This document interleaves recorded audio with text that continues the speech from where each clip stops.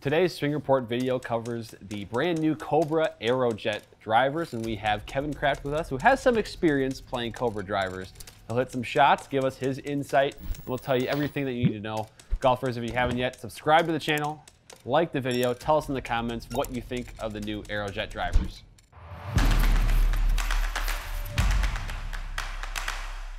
Hey golfers, I'm Drew Mahowald of Second Swing Golf, joined by Kevin Kraft, master club fitter at Second Swing. We are in the Twin Cities today. Kevin has flown in from our Columbia store, braving the very freezing cold temperatures, but it's a little hot in here because we got new drivers. The Aerojet models from Cobra, 3 of them. I know you're very excited as someone who's previously played Cobra Drivers. Yes.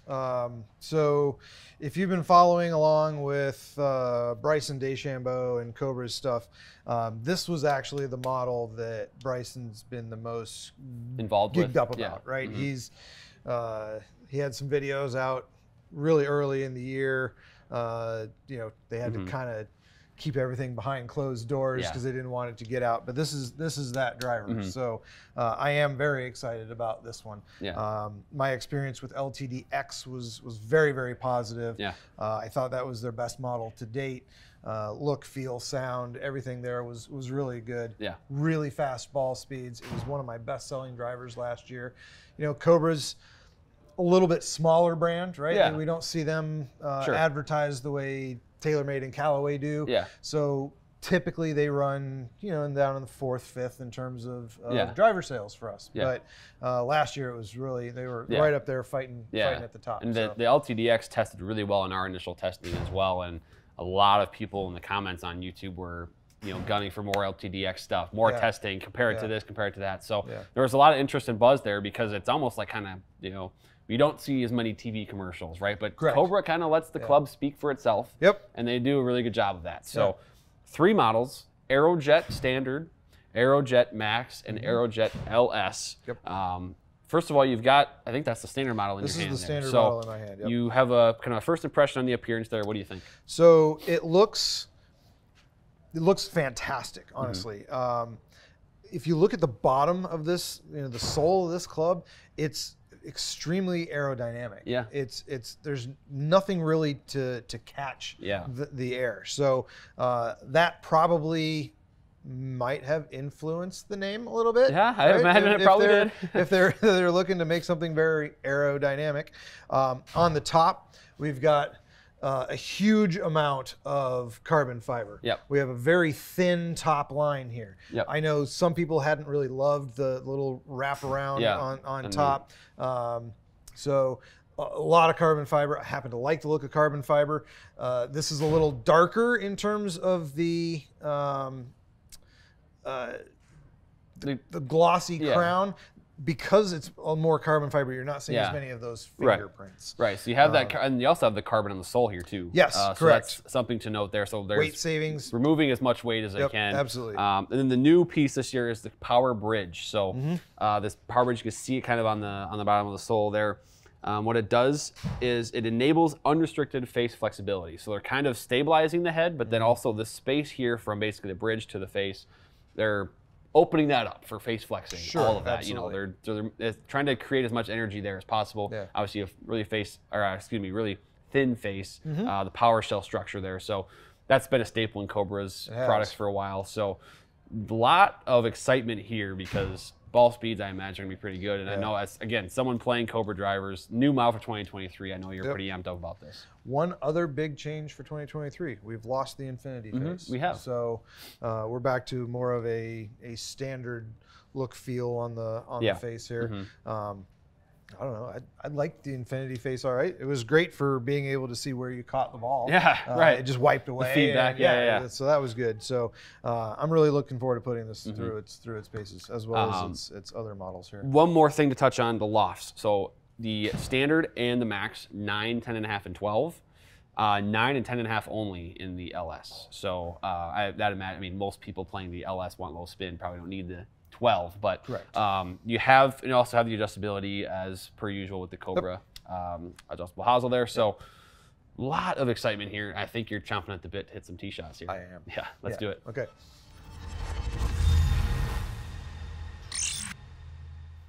All right, Mr. Kraft. Okay. The standard model. Yep. You know what to do. Feedback on the appearance there to dress. So, immediately I love it. Yeah. The shape is very similar to what the LTDX was. I love this big sea of kind of gray carbon fiber. It just looks great. Personally, I much prefer the smaller line on the top. It just is much more appealing to me. The part that pinches in down here at the bottom, also kind of minimized. So I really like that. The color scheme's good. You know, the white's all right. We got some kind of a little red, white, and blue scheme to go along with the carbon fiber. It just looks great. Very, very square. Kind of like we had with a couple of the other models. We do have a little bit of contrast here. On the outside. Framing up the back of the golf club.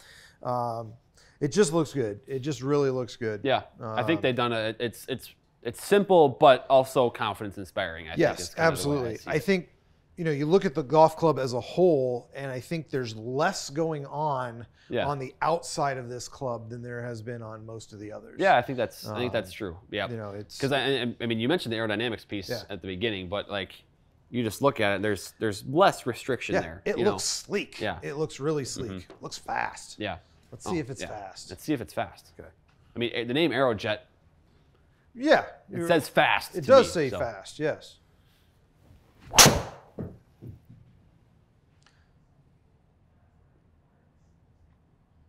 Okay. Okay. Not bad. Not bad. First swing. What are we looking at usually for numbers for you? I mean, I guess when you're playing right now, you're out and competing. You know, what are you anticipating your driver to do? Club head speed when I'm moving pretty well should be around 109-ish. Okay. In competition. Yep. I get cranking a little bit, and I can get into the low 270s in terms of carry, and I end up around 300. So, you know, we weren't far off here. Yeah, It wasn't my absolute best strike. I hadn't hit a driver for a few minutes. Yeah. But look, I caught this a little to the toe. We got a little bit of gear effect. Ended up down the middle at 292. Yeah, I mean, here's the thing. You're never going to complain about that tee shot. I am never going to complain about that tee shot. No, absolutely not. And it felt really good for a little bit of a miss. Yeah.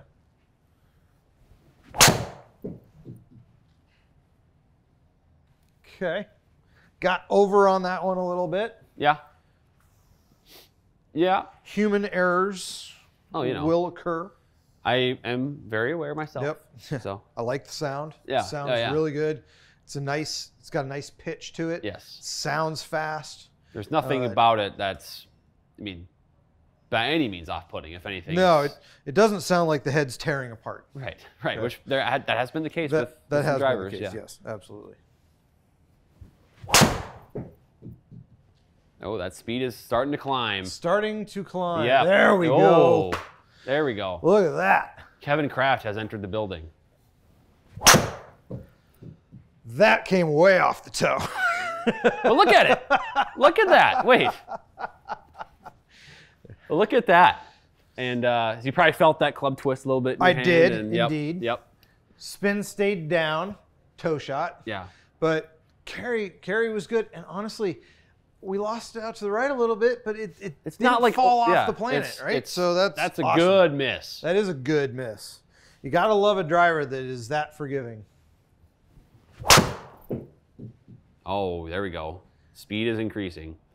Yes. There 310. We go.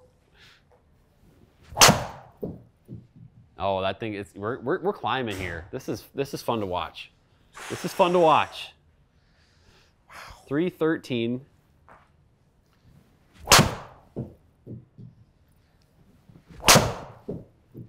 Oh, we're getting close.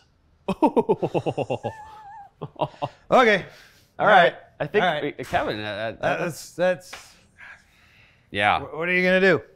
We have the Max in 10.5, and we have the LS. So we'll move on here. But I mean, I'm just gonna bring these numbers up really quick, just so we can talk about them, because you hit 8 shots.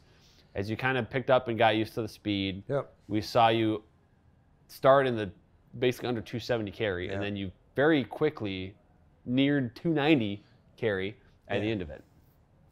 I mean, the first swing was the first swing in a while. Second swing was smothered, and then I found my golf swing again. So, you know, those last 6 shots were pretty good. Yeah, and I think spin rate warm-up swings here. Yeah, was absolutely fantastic. We're talking about 283, 309 average. Pretty good, pretty good. All right, so we gotta go Max or we want to go LS next? Well, let's go Max next. Okay.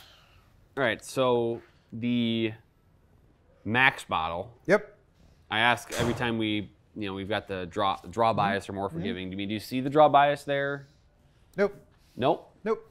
Does it look pretty similar, kind of close? Looks like I was just hitting. Yeah. Okay. So obviously you flip it over and you're going to see that instead of having just one standard weight here in the back, we have a swappable weight here. Yep. This came standard with the heavier weight in the back. So it's really not going to be a humongously different driver as it is set up. Yeah. Do you want me to hit it this way, or do you want me to hit it with the weight down in the heel? Let's leave it like let's move the weight in the heel because let's just see the effect of that can have. Yes.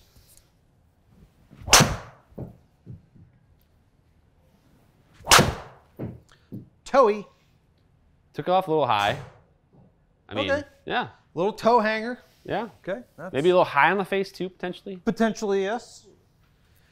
Really stable though. We didn't lose it way off. Yeah. Spin rate stayed very similar. Yeah, because there is the toe strikes, if you're not close to center and hit toe, it can go on in 2 ways. It can kind of do the gear effect and turn over. Yes. Or it can flip way open. Yes. And see ya. Yeah. You know, but it seems like you had the toe strike with the standard model and now this one, and both have just. I mean, they're missing a tiny bit right of center. Yeah. But they're not slicing. They're not duck hooking. It's still in play. 300 yards in play. Okay.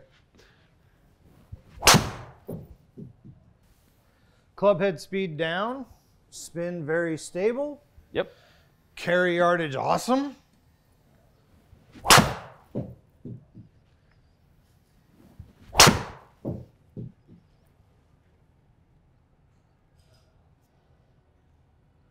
Okay. Okay.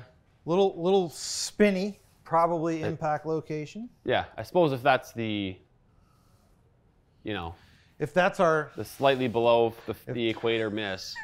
If that's our outlier, we're probably okay. Right. Toey, just a little toey. I mean, there's a lot of forgiveness in these drivers. There is a lot of forgiveness in this driver. Yeah. I mean, like this head is very stable. So. The toe shots. I mean, that from a gear effect standpoint, that obviously had a little bit of gear effect because it did turn, but it didn't. Well, it's that plus it's also still flying 120 feet in the air. Yeah. Sometimes you lose that height when you hit the kind of use the gear effect. It does kind of dive. Yeah. The spin is up. It's still flying high enough and far enough. I mean, there's no complaints on this one either. No, I could, maybe nitpick the 146 smash factor. I know you could. Everything else was really good. So interestingly, dispersion-wise, if we drop the one smother from the first one. Yeah, well, we can. Let's just do that. Let's get your first couple of warm-up swings there. That's perfect. And then go like this. We can kind of start to see things. Really, maybe a little bit of draw bias. Yeah. It helps. It's pushing it over. Yeah. But you still, it's still requiring the golfer to swing as well, which is what any club does. Correct. It's not going to swing itself. Correct. So no, at least not yet. not yet. Cobra's doing pretty well, but they're not that good. Yeah, they're not that good. Yeah. You know what? It's really solid. Really solid. I thought maybe we'd see a little more correction, but and I think I'm okay with that. I think it's still a good thing though. Those toe shots did go. They didn't go as far right. Right. All right. Now with this one, do you see a difference? No. Really? No. It looks very much like the other two models. Okay. We flip it up though, and we have weight forward. Yep. Right. So it comes with a 12 and a 3. In this particular setup, the 12 is in the heel. Yep. I have a history with the LS models, having kind of a hard time turning them over. Okay. I had both the LTDX and the LTDX LS last year, Yeah. and I literally just could never turn over the LS. So Okay. I played the regular LTDX all year last year. I'm interested to see, the spin rate numbers were so good with both of those two models. I don't know where I'm going to go from there, right? So one of the things I like about the standard model versus an LS, this is going to be a little harder to hit. It is going to be a little bit more demanding. I'm to the point now where I really like that little bit more forgiveness. And I want a really, really stable head. I'm excited to hit this. I'm excited to see what we do. But it's got a pretty big wall to climb. Oh, here, it's the standard's pretty high right now. Yes, it is. The bar is pretty high to clear. So. For sure.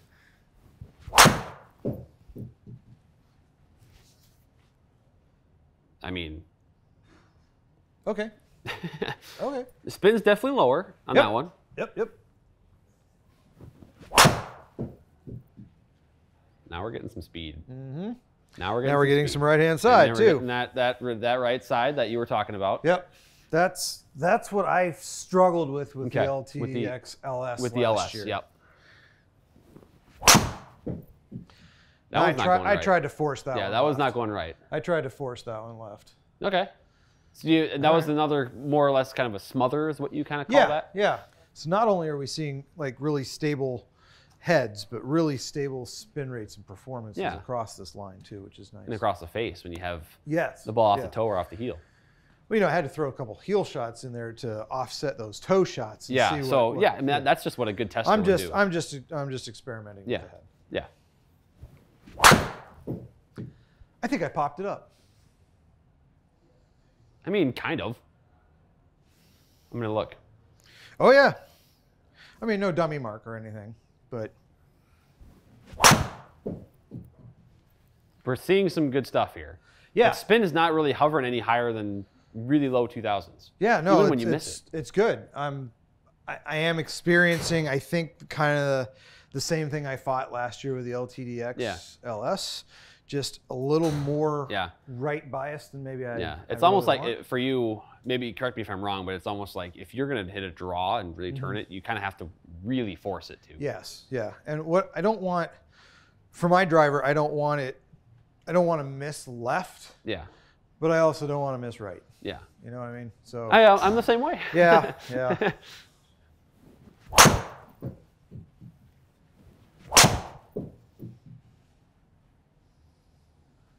So you can turn it over if you absolutely have to. Just a little more work, maybe. Yeah, There's a little more pressure on me with this particular model to get it to turn over. So I'm gonna just these couple that the sky ball and then the so we'll go like this here. I think that's fair. Yeah. So we'll do this. Yeah. We'll just kind of look at this quick on the numbers and stuff. Lowest spin, the LS. Mm-hmm. We saw. Let's see. We're going to. But look at how stable the spin rates were across the board. Yeah. We went from 21.28 to 22.99. I mean, there's not a huge amount of variance there. There's not. You were the fastest, both swing speed and ball speed with the Aerojet. Mm-hmm. Interesting landing angle there was a pretty good separation between each model there, right? Yeah, there really was. If we go to height too, I think we'll start to see some of that as well. So Max giving you some more launch, more height. Yep. Aerojet kind of in the middle, and then the LS a little bit lower. That seems to make a lot of sense from what Cobra's telling us about these drivers. I had this at standard loft at 9 degrees. Were I to try to push through with this, I'm going to change that loft a little bit. See if I can get it, if I go up to 10 degrees, if that helps square it up a little bit. I did have it on standard D. I knew what I was getting into here, so I wanted to give myself the best opportunity. But I know, from past experience, I know what my expectation was, and I figured I'd probably have a little harder time squaring this guy up than the other. So. But some pretty good stuff here, and based on testing the other, some of the other models out there this year, Cobra stacks up pretty darn well. Absolutely, yeah. From a look, feel, sound perspective, right up there with everything else. Yeah. It's going to be thrown into the mix a lot, and as a customer, they're going to get to determine what they like best. And that's one of the big things. You know, it doesn't always necessarily have to be about, you know, numbers. I want that, just as I want for myself, I want for my clients to have a golf club that they're really happy looking at. Yeah. They know when they hit it good what it's going to feel like, what it's going to sound like, and then they're excited to get to the golf course and play. Right. So these are going to be big time contenders this year.